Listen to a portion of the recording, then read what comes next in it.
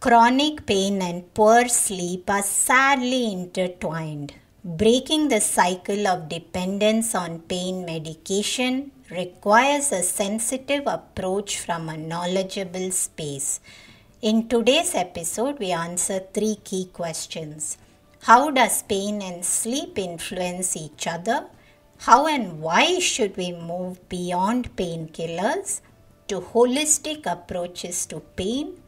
What is the holistic approach to pain and sleep? There was no one better to tackle this topic than Dr. Deepak Ravindran. Dr. Deepak Ravindran has over 20 years of experience in helping people overcome their pain in the NHS and private practice. He is one of the few consultants in the UK who possesses triple certification in lifestyle medicine, musculoskeletal medicine, and pain medicine. He has been a consultant in pain medication since 2010 in one of the biggest district general medical hospital, the Royal Berkshire NHS Foundation Trust in the UK. He is currently the clinical lead for the specialist pain services for all of West Berkshire since 2015. He is the author of The Pain-Free Mindset. Let's get started.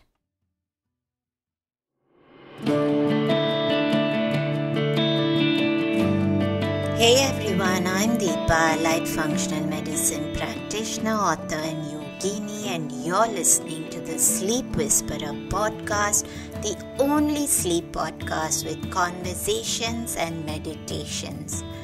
I'm on a mission to share profoundly insightful sleep conversations with global visionaries that merge together functional medicine and ancient wisdom.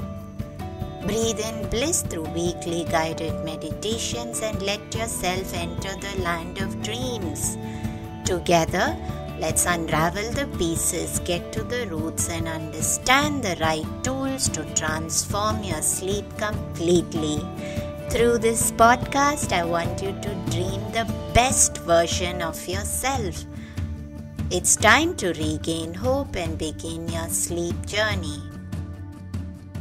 Dr. Deepak Ravindran, welcome to the Sleep Whisperer podcast. Today we are talking about pain and sleep, and I've listened to a lot of your videos in the last few days, and I think the world needs more MDs who are talking about holistic approaches to aspects, especially such as pain, because it's so easy to fall into a loop of painkillers. And I do want to talk a little bit about that as well today. And I came across a lot of bidirectional relationship between pain and sleep when I was writing my book, and how each can impact the other. So I'd like for us to start talking about this bidirectional axis and why do they influence each other. But maybe just a quick intro into Deepak. Absolutely, Deepa. Well, thank you for having me on your podcast. And I must say, I feel good to be in the company and the guests that you've had before. So thank you for having me on and for reaching out to probably another part of the Indian audience that I've been always keen to reach out, especially with, as you said, an MD giving a more integrative, holistic, lifestyle medicine-based message. Because I think as far as my specialism and sort of my expertise comes in pain management, I have found that to be probably the most important aspect of care that we need to bring to our patients. It's been a sort of a long circuitous journey for me to find myself sitting in your seat today. It's been about 20 years or over 20 years of clinical practice. I trained actually in India in Jipmer, Pondicherry is where I did my undergraduate medicine. I also did my post-graduation in anesthesia and pain management and critical care in India in Pondicherry. And then I came to the UK in 2003 to get my Royal College of Exam. And at that time, I thought, okay, I'll do Royal College of Exam, maybe do a little bit of an extra fellowship or something, and then come back to India. Was an initial thought process. Uh, but while doing it, I really found myself more fascinated with pain management. There was a lot of new research that was starting to come out at the turn of the century. We had this newer form of MRI scanning, which was called functional MRI scanning, which was starting to show how the signaling was being processed by the nervous system. And that meant that a lot of what we studied in our medical schools, what was being taught to various healthcare professionals, not just doctors, but nurses, physios, allied health professionals, about what pain is and how pain is perceived and how pain is processed, everything really has to be almost literally thrown out of the window, and we have to start afresh because the discoveries and the understandings that were coming in the last 15 years were very much against what medicine has been taught for the last 300-400 years. So for lack of a better word, it is a change from the reductionist biomedical model to a better biological and a more scientific understanding of what we call the biopsychosocial model. That we always, from 1980s, we realized that we have to manage pain by using behavioral therapy approaches, or we have to manage pain by getting more exercise and physio and maybe paying attention to social aspects.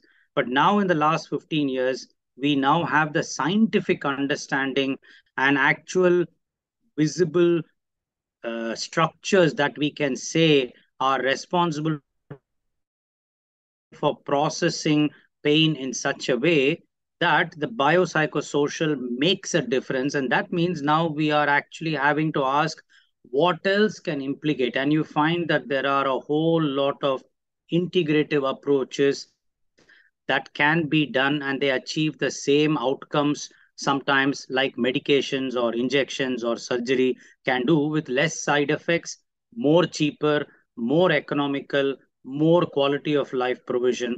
And that has been my mission for the last 6 7 years. Is once I've kind of gained that knowledge, I've thought, well, how do I go about spreading this message? And the book, which got released in 2021, called The Pain Free Mindset, was one attempt at sort of using a book approach. But then I've also realized that I need to be doing more talks and appearing on sort of podcast sort of providers and presenters like yourself to actually say we need to think about pain differently, and we now know enough to provide a holistic integrated approach to pain management that can be done by a lot of people. We do not have to be necessarily worried. And yes, pain is complex, but it also means we all have a place to start somewhere with an aim to improving our quality of life, hopefully with a lot less pain than we started out with.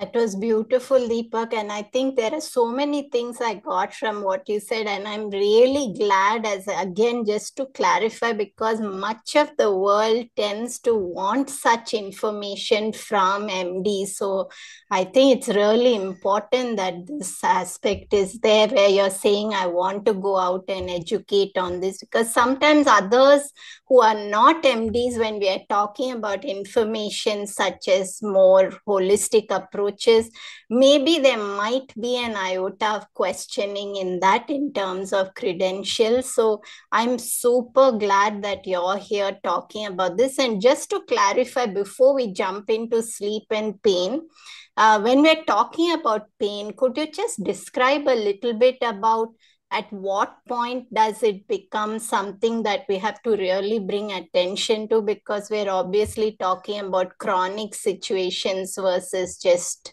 some one single isolated. So could you just clarify what could we say is pain?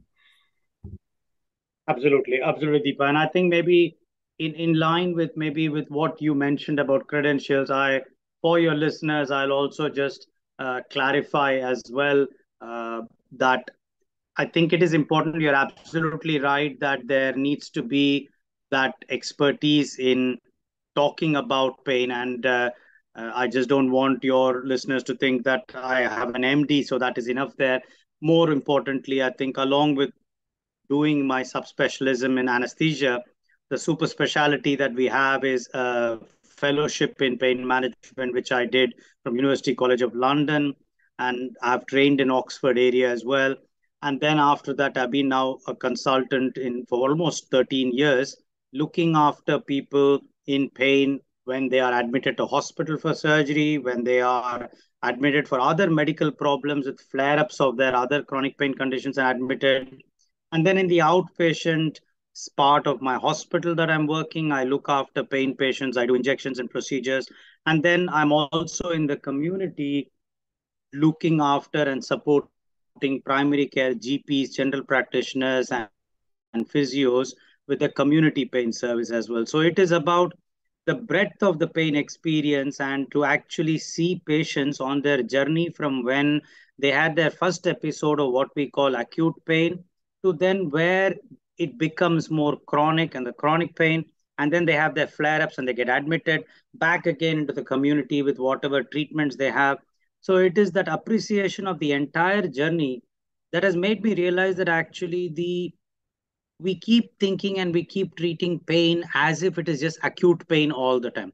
But what we now realize is that acute pain and chronic pain are two completely separate things. Now, pain itself, the definition that was there, like the official definition, which has been made by the organization called the International Association for Study of Pain, which is IASP, which is like the premier organization in the world for pain education, pain research, and pain science understanding. They themselves have updated their definition in 2020. After 40 years, they updated their definition. But what they also said is that yes, pain can be a emotional and physical component or perceived in terms thereof, but there does not need to be any structural damage at all. Whereas what we end up doing in common sort of in society, the moment we feel pain, we assume automatically that it is due to a structural damage. But what the definition actually makes it very clear is that it is only in described in terms thereof, but there does not need to be any structural damage. And so they actually clearly say in one of the explanations that while there is an element of subjectivity, when you have a physical injury like a fracture or a surgery, or you fall, you hurt yourself, or you have, let's say, rheumatoid arthritis and you have a flare up of your joints and they swell up and they become swollen and red, or you have fever, those are all the times when you have a chemicals that are released from the site of injury.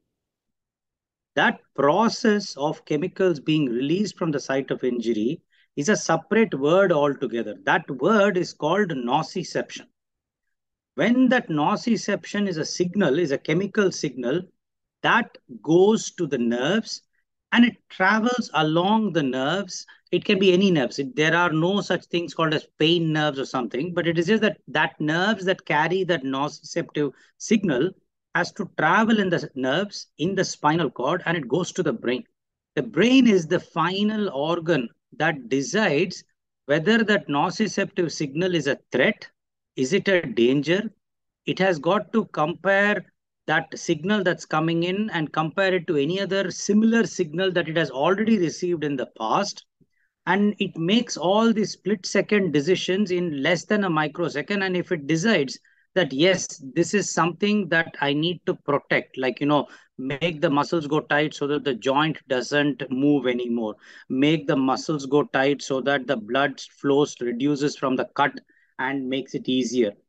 All of that decision making, and it says, okay, I need to protect. That point, it brings about the experience of what we all understand as pain.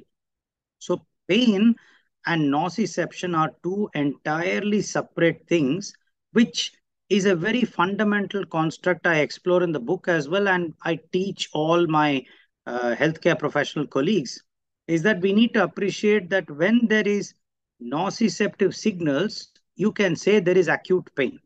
And that acute pain will respond to medicines or surgery or injections or steroids or anti-inflammatory Nurofen or paracetamol, high chance of success. But when you have the experience of pain that has become chronic more than 3 months, then it's an entirely separate thing altogether. And you may find that medicines and interventions like injections or surgery are only partially successful or do not work at all. And that is the time you need to bring other strategies to change the experience of how the brain is making the opinion. So that is the distinction between sort of pain as we understand it. There are some types as well which we can explore, but that is fundamentally how we need to look at pain, nociception, acute pain, and chronic pain. Beautiful. And I think that I want to give enough time for us to talk about the holistic approaches. So if we could just have a very quick view into how does this chronic pain impact sleep, and how does lack of sleep prevent you moving past pain. I don't want to spend too long on that. So Deepak, I think that that was a good differentiation, but what I like to spend most of our time talking about is the holistic approach, the practical aspects. But maybe if you could just give a quick introduction into the connection between pain and sleep. Obviously, we struggle to sleep if there's pain, but then if there's perpetuating lack of sleep, how is that preventing us from moving past chronic pain? Uh, Absolutely. I think when I was saying when I ended up on the last part there, I spoke about this perception of the pain from the part of the brain, how it decides whether it needs to protect or not. So, based on that, what we have now realized is that we need to look at the other factors that can change the experience of how the brain is interpreting a threatening stimulus or a dangerous stimulus. What has now the research shown, as far as pain is concerned, is that there are a few other techniques or strategies that can alter this perception of threat. So, of course, stress is one thing, the neuroscience and stress part there. The diet and microbiome and understanding of dietary constructs is one thing.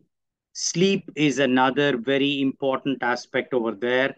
Physical activity and sedentary versus excess physical activity, both have been talked about. And then, of course, another very common, it's understood and it is always being talked about as complementary therapies, like therapies of mind and body.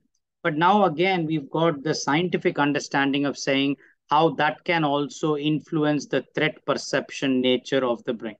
So, out of these kind of five extra arms broadly that have now been shown, sleep by far, I think, is the fundamental foundation. Like if you imagine a house with pillars that are over there, to me, sleep is the fundamental foundation that is there, on which you have the pillars of the diet, the physical activity, and sort of connection, as it is, social support and community.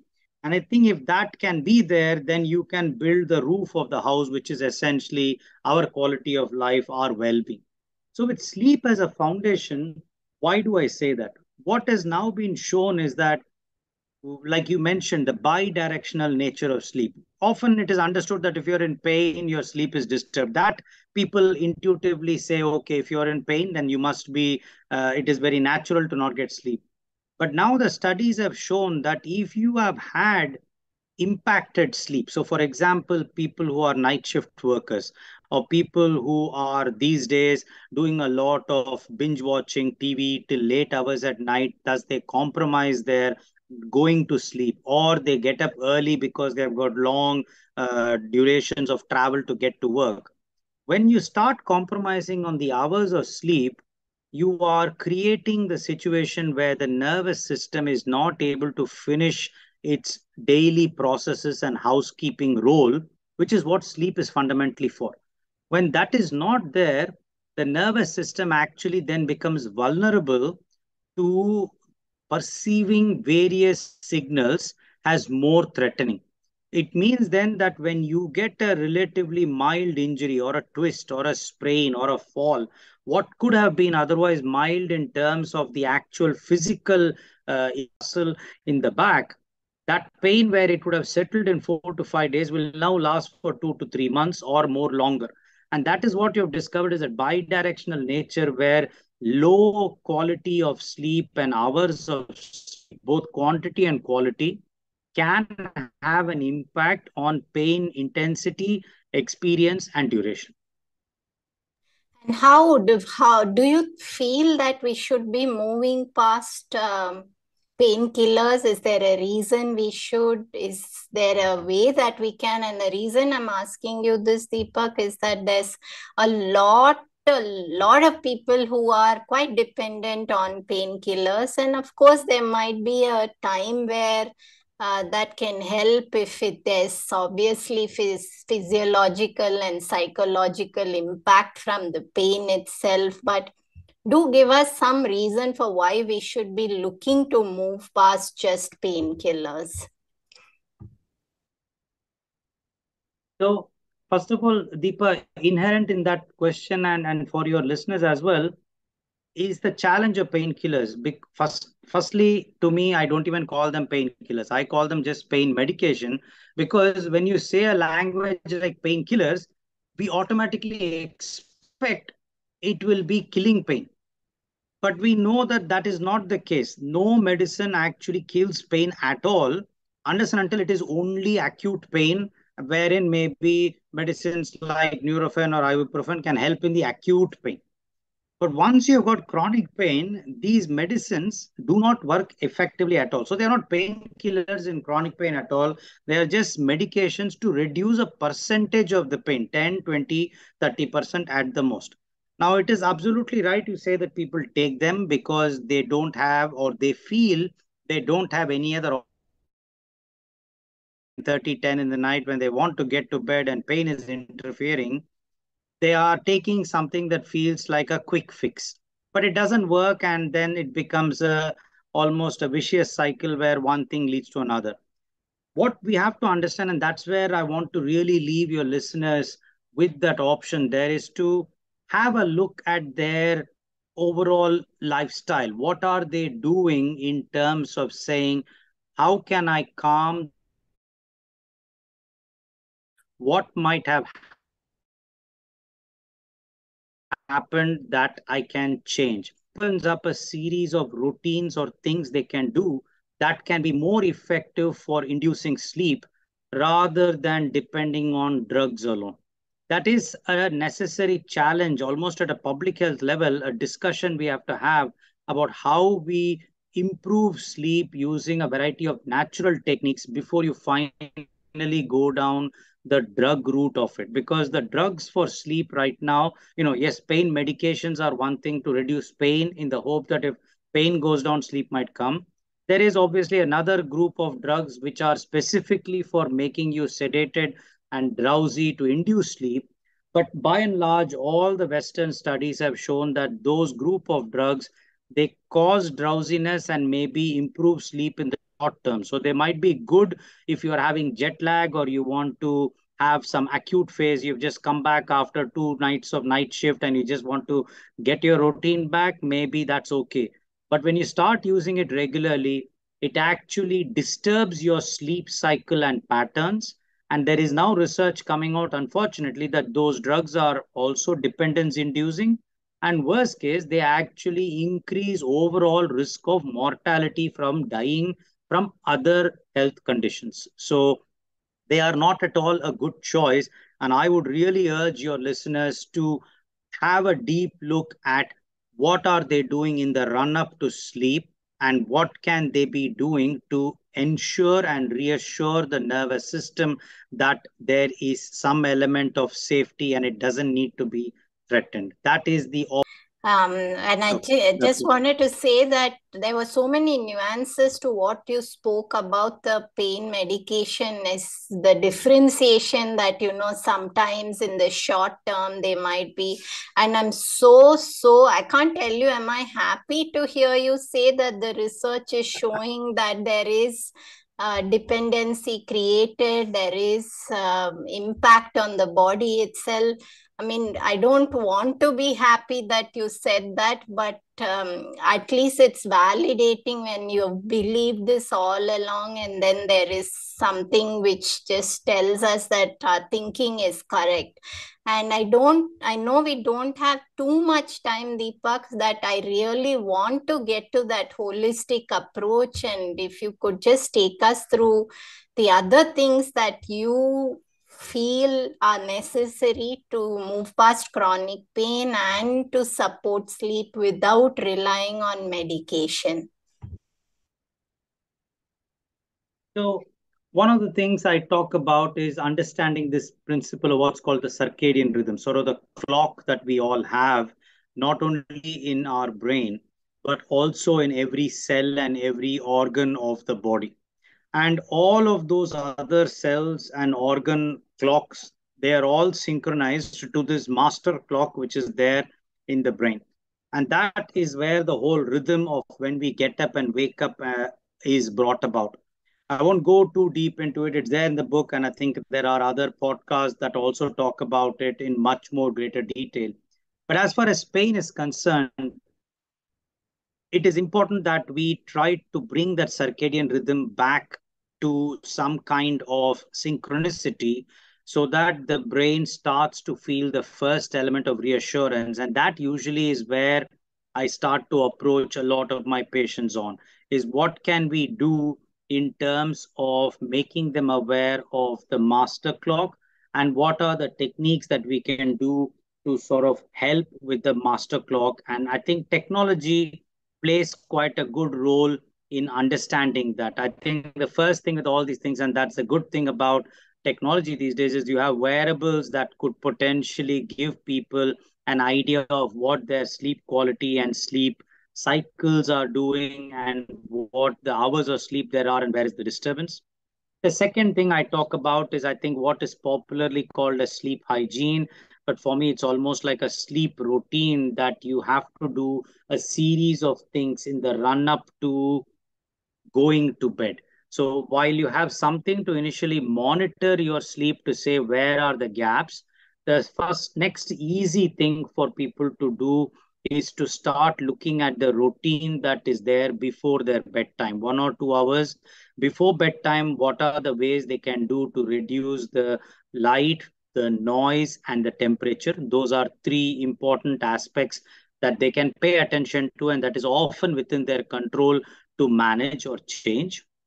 The third important thing is the dietary aspects and movement aspects. What can they do in the run up to again sleep in terms of diet? Simple things that I suggest again is to avoid any kind of coffee after 3 in the afternoon because you have about 6 or 7 hours of time between that and sleep. And alcohol in terms of again ensuring that there is a clear gap between when you have alcohol in the evening to going to bed. And then the kind of food as well is to ensure that there is that what is called as a anti-inflammatory, a less processed less processed food is important because it's not going to make the immune system more inflamed, because once the immune system receives inflammation and it's at 9 o'clock or 9:30 in the night, then that is going to provoke the nervous system, and that means the sleep gets disturbed. So late night snacking, binging on ultra processed stuff is another simple measure. So these two three measures in terms of a sleep routine, a diet routine, and a movement routine can be things that they can do in the run up to sleep, plus a wearable to actually monitor the quality and then feedback based on that wearable. I think that will be the first.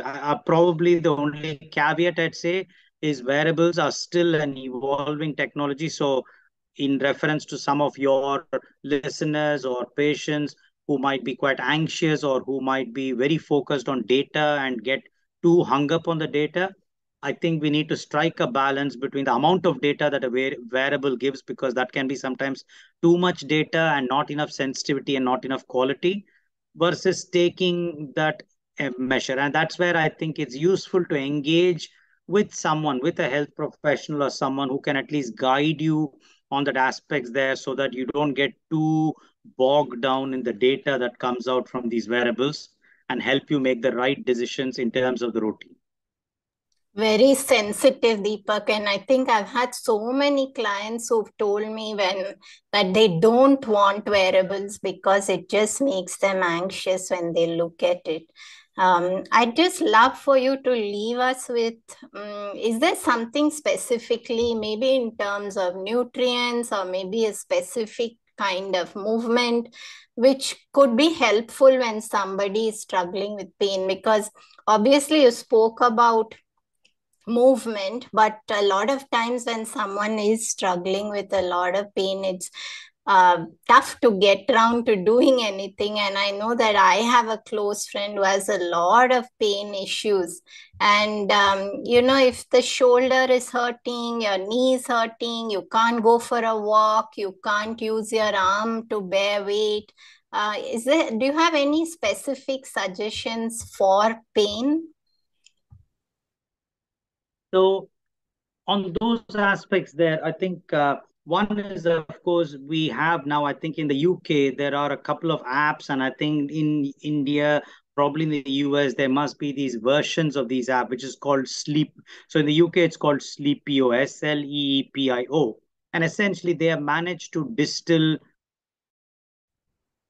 what is a very evidence-based therapy for insomnia and sleeplessness, and that has shown a lot of promise in terms of pain management as well. So CBT for insomnia, it's a form of cognitive behavioral therapy which can be done, and that is quite a useful way.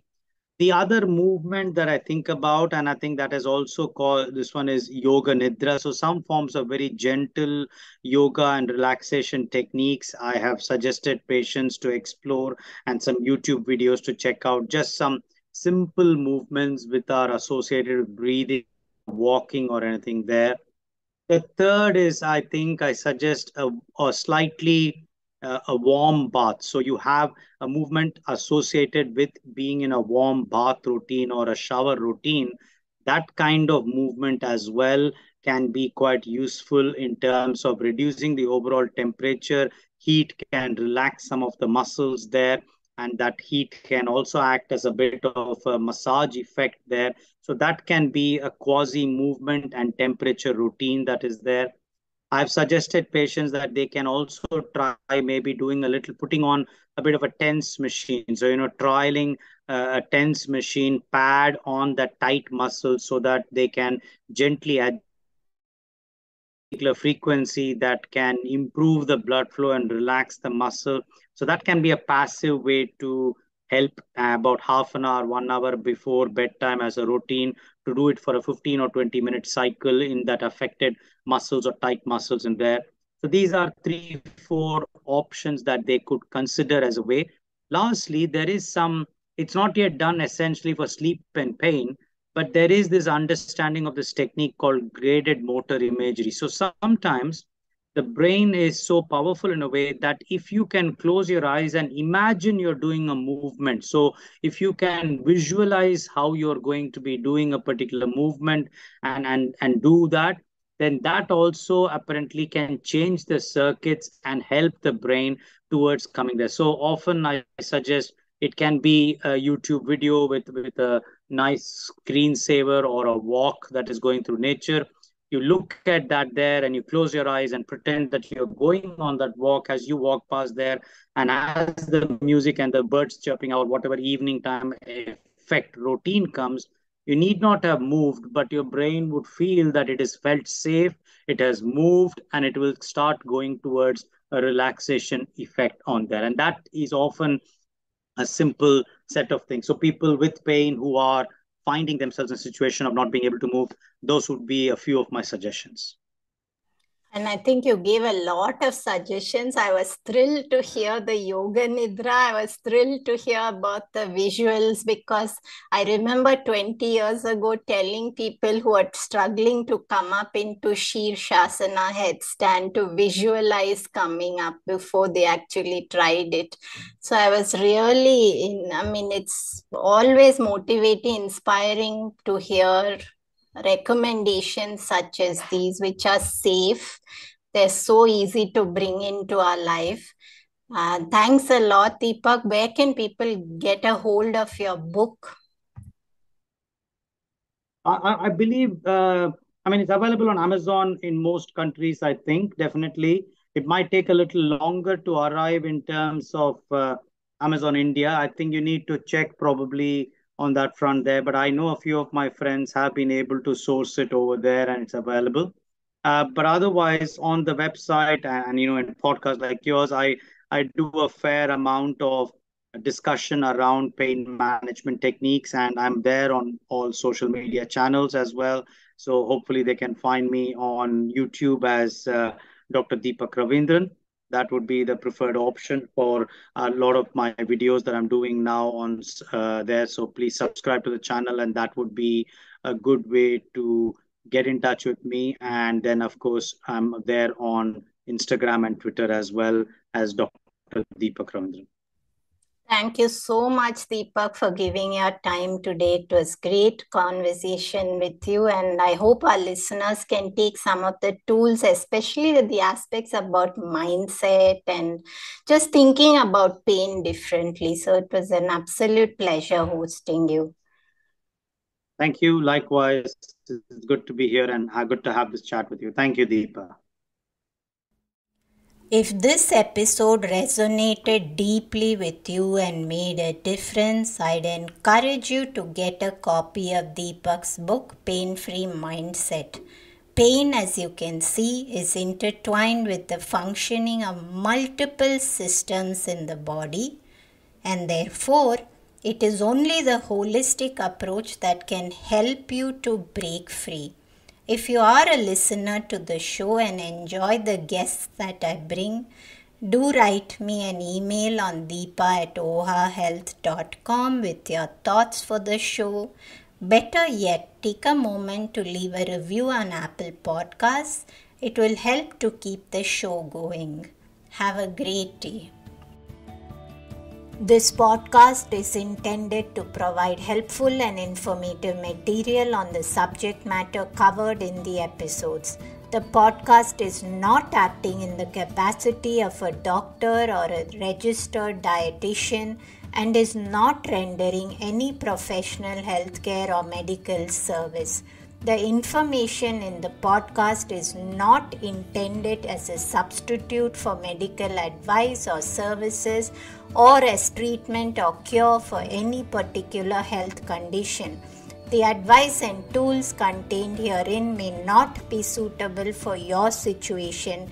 Any medical questions regarding contraindications and cautions or any questions on whether or not to proceed with any practices provided in the show should be referred to qualified health professionals before adopting the same.